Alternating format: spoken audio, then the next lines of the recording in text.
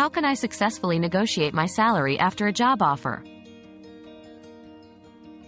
Negotiating a salary post-job offer can feel intimidating, but these 5 practical tips can guide you. 1. Research industry standards to know your worth. 2. Articulate your value by highlighting achievements and relevant experience. 3. Practice your negotiation skills before the actual discussion. 4. Always express gratitude for the offer, and approach the negotiation as a two-way conversation. 5.